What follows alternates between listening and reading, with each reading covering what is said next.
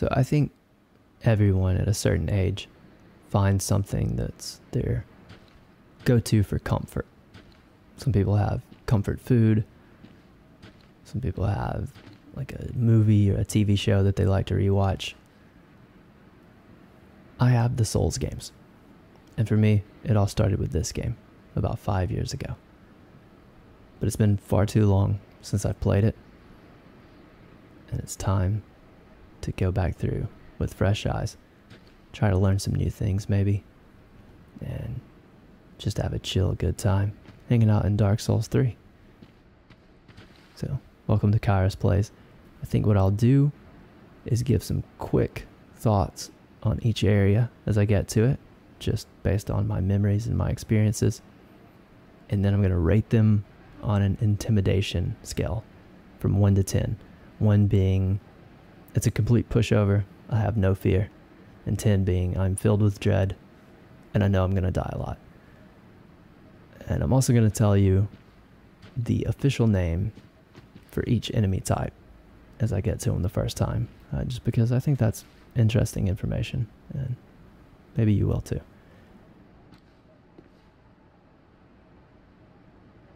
And this is the Cemetery of Ash. For a tutorial area, I'm going to say this one's the toughest. I like this area because it's short, it's compact. You can run straight to the boss in a minute if you want to. But the 2 main enemies here, I have very little confidence, even right now as, I guess, a veteran of the game, but, you know, removed from it for a while, that I'll get through this area without either the mini-boss or the main boss killing me, at least once. We'll see. These guys are called Grave Wardens. And I'll just... Okay. I'll just take a broken knife to the face to start it off.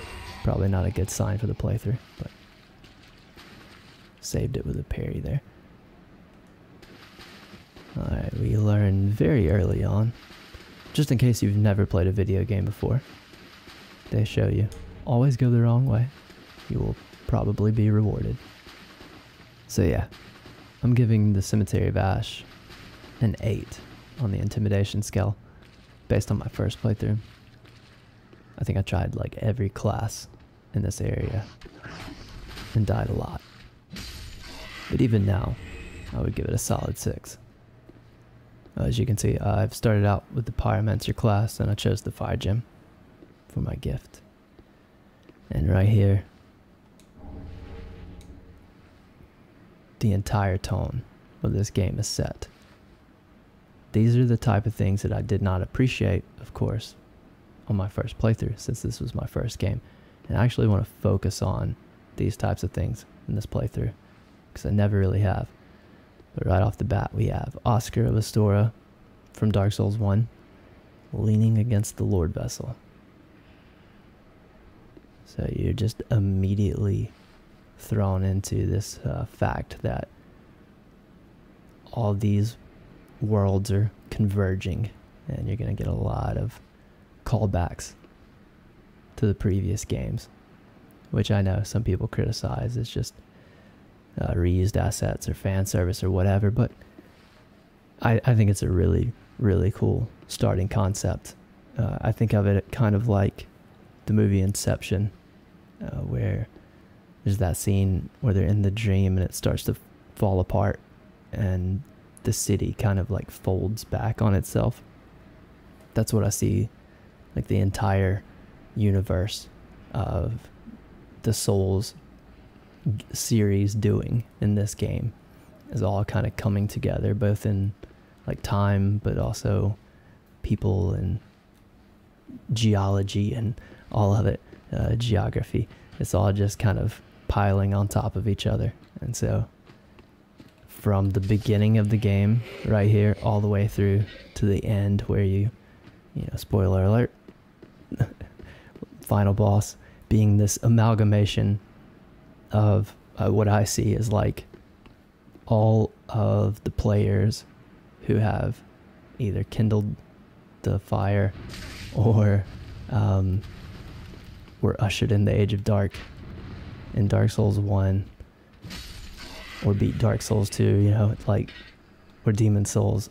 It's the Lord of Cinder to me is the amalgamation of all the players who have played these games to completion, along with Lord Gwyn. That's just my view. I'm not a lore guy by any means, and so I'm sure that a lot of people would have arguments against that view, but that's just how I see it, and I think it's pretty cool.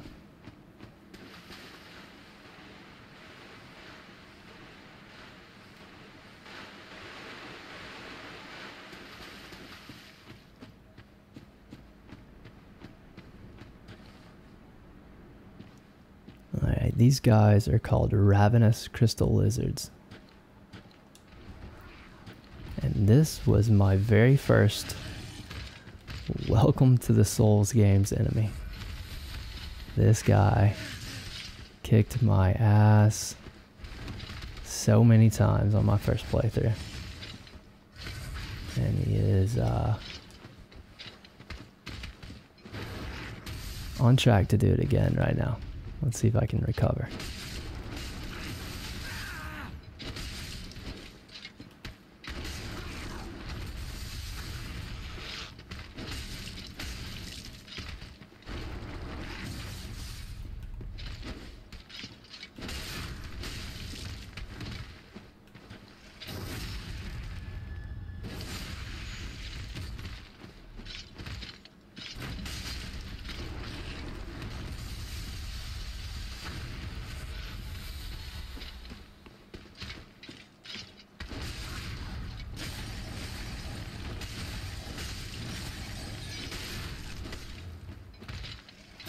Finish him.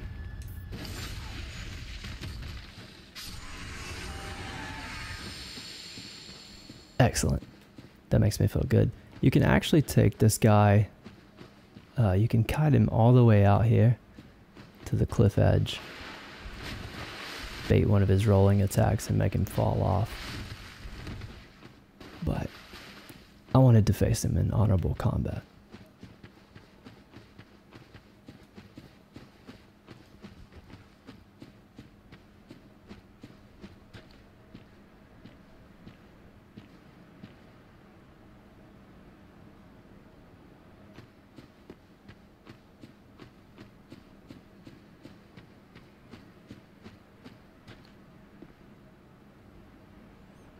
Okay, one thing that I don't even think is arguable is this game has the best vistas and is the most fun to try to pay attention to where you can go and look back on where you came from in the whole series to me.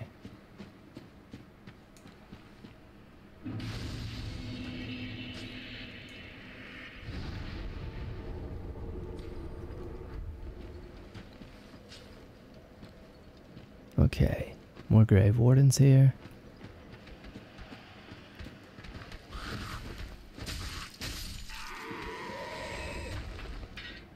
Now that I'm looking at these guys, kind of looks like the same armor as the Confessor set in Elden Ring, which I guess is based on Oswald in Dark Souls 1. Might have to look at a picture of all those, but in my head they all look very similar right now. And then by extension, I guess, Cromwell, the partner in Dark Souls 2. Might as well grab these firebombs, huh?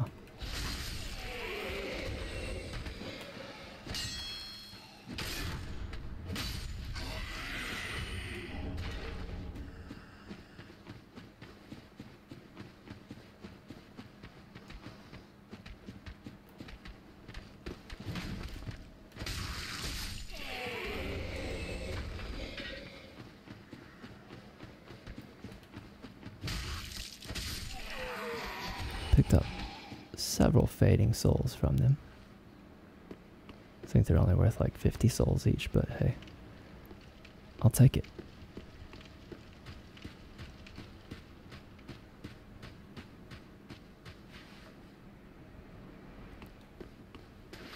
Oh man, I'm already digging this because I don't even feel like I've ever really paid attention to that tree. That is way cooler than I've ever given it credit for. Overall, this game still looks gorgeous to me. Alright, this guy is most reminiscent of, whoa buddy, what's going on with your belt physics there? That's a little suspect. This guy is most reminiscent of old King Dorian, I think, from Demon Souls. I feel like the armor set is definitely based on him.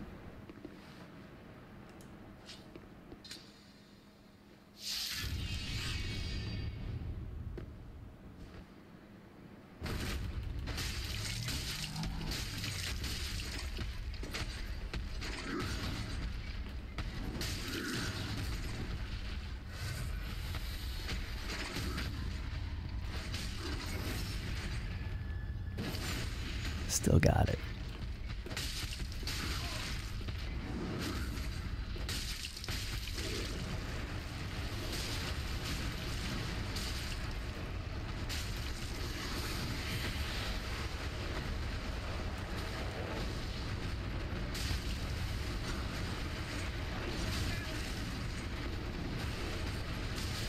Ooh, that was close.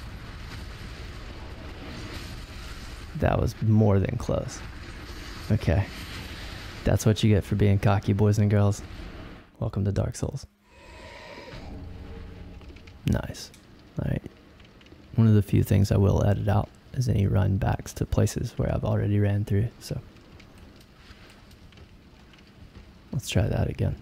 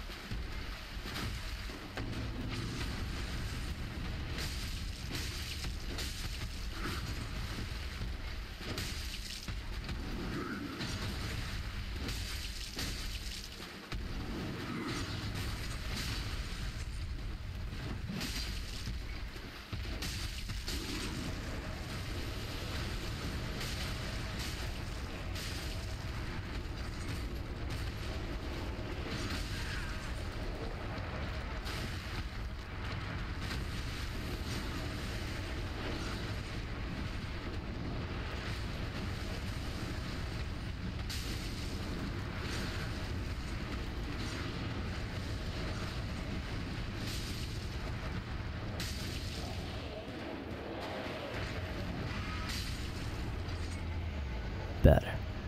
Much better. I think it's kind of nice to be humbled early. Probably good for me, honestly. Alright, that's a really fun fight. Still.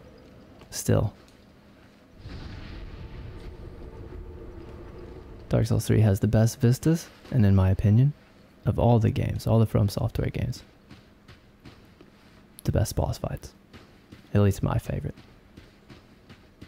Even the bad ones are still pretty good and pretty fun.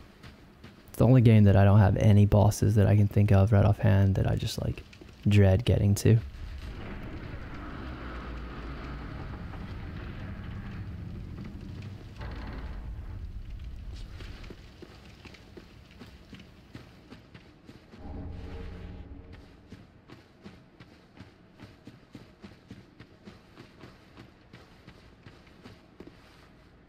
And obviously, that was Udex Gundyr. I don't think I said his name.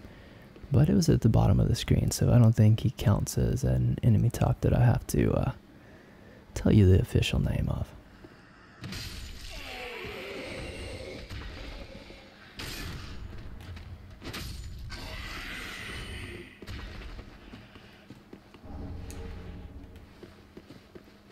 Gotta have my homeward bones. I'm a big fan of staying stocked up on those. I will use those with reckless abandon later, I'm sure.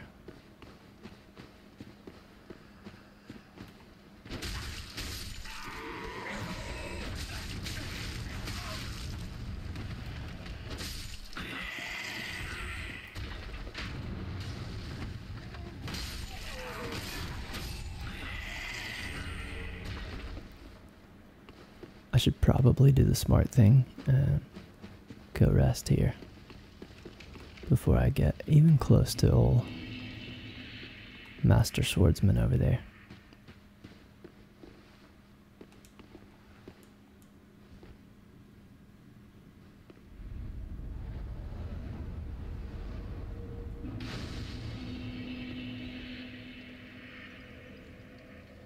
Okay, Firelink Shrine. Never really thought about Firelink Shrine much, but just looking at it right now, even though it's clearly called Firelink Shrine, it reminds me a lot more of the Nexus. Since I've played this game, I've actually played Demon Souls for the first time, I've played Bloodborne for the first time, and I've played a lot of Dark Souls 1 and 2 in the couple of years since I played this game, so I've got a lot more knowledge of the previous games than I did the last time I played through. But yeah, this is very reminiscent of the Nexus. Not quite as big and grand, but a similar layout with the thrones and the archstones. And she definitely is most similar to the Maiden in Black from Demon Souls and any other of the Fire Keepers for sure. So a lot of Demon Souls vibes going on in here that I'm only now appreciating. Okay, I think I'll go ahead and do the standard run up to the top of Firelink. And while I'm doing that, I'll tell you a couple more thoughts I had. I was thinking this was the first From Software game that I played, but actually that would be the original Armored Core on PS1 when I was probably 10 years old. Okay, time for the real boss of Firelink Shrine. And I have failed.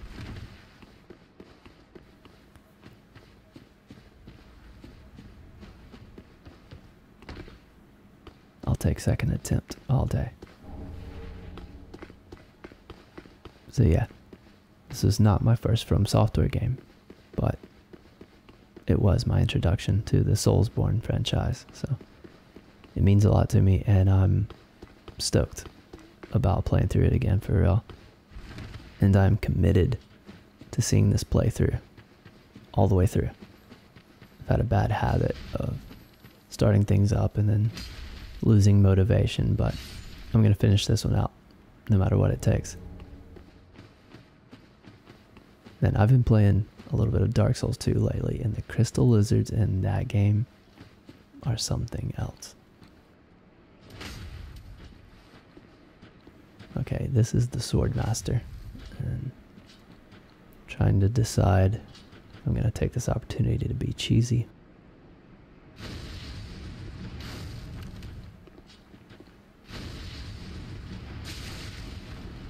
It seems I've made a huge mistake.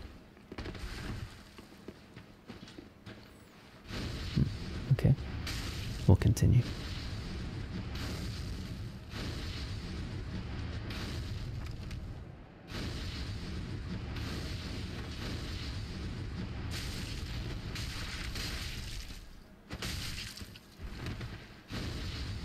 I might respect this guy's damage even more than Gundyr.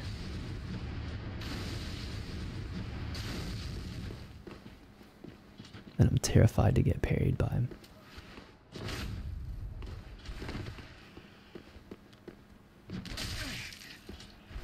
Maybe I can be the one doing the parrying here. Let's find out.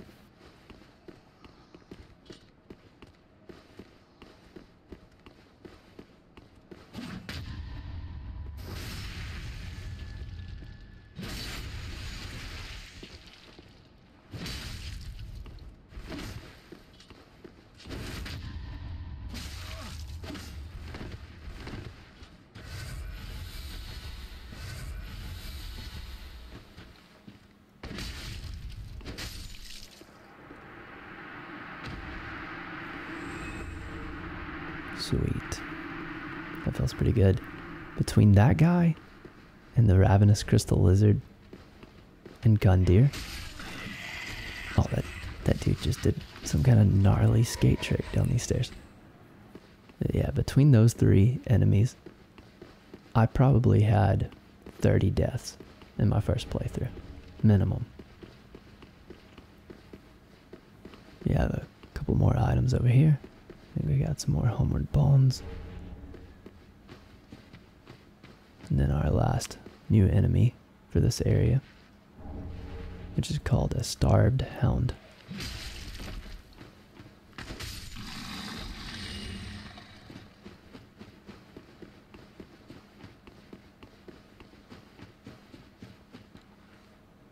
Alright, I think that's it for Firelink Shrine, and I think I'll call this an intro. We'll start next time by talking a little bit about builds and my ideas for what I'm going to shoot for as far as stats and my arsenal. It's one of my favorite things in these games is theory crafting all the gear you're going to be using. So I guess I'll go ahead and start now.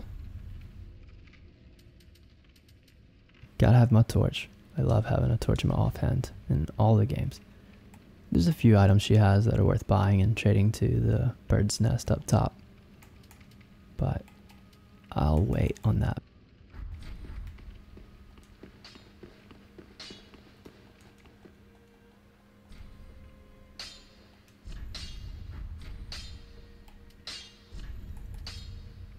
I could go ahead and put that fire gem in my hand axe, but I'm not sure if that's what I want to do, so I'm going to hold off for now. Okay, back up top. And as you can see, I got a little careless the last time that I ran back up. Lost my ember. Kind of a bummer, but no big deal.